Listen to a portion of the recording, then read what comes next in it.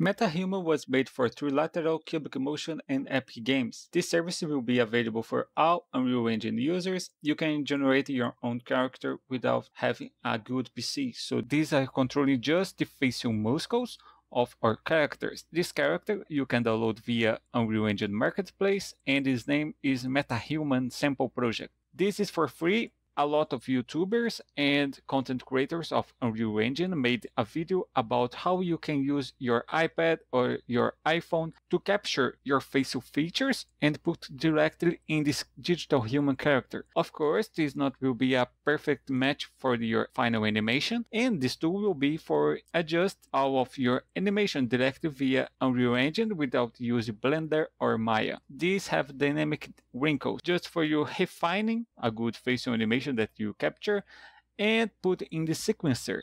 So then you can go to a specific frame and do these adjustments like we are doing here, like close your eyes, add the smiles, or put some wrinkle expressions. Unreal Engine not will be just for games, this will be for creating films, very powerful when the Unreal Engine 5 launch. In this video, we're going to see about the facial wig. Facial wig is for you create your facial animations. Unreal Engine 4 have the Unreal Mannequin, and now we have some special features like iPhone. So you can create your facial animation in the iPhone. You can animate your characters. Of course, a lot of YouTubers and content creators of Unreal Engine made a lot of content using this new MetaHuman and iPhone for creating animations. This facial wig is directly via Unreal Engine viewport. Right here, you can control all of the muscles of your character. So you can make this open the mouth, move the tongue, move the eyes, add expressions, be happy, like you can make the smile, be sad, be angry. You can control every muscle of your character. So moving the muscles, you can control the expression. Control the expression, you can have the emotions of your character. If you use the iPhone and create your own animation, maybe since you're not an actor, the animation not will be one-to-one. You would like to be happy in the animation and talk, and the final result not was very satisfying.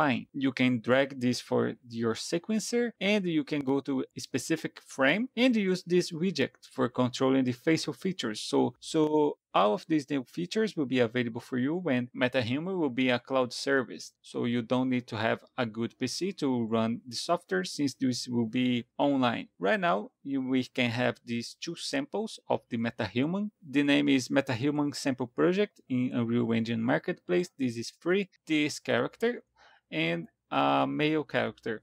So this video is just to you see all of these movements.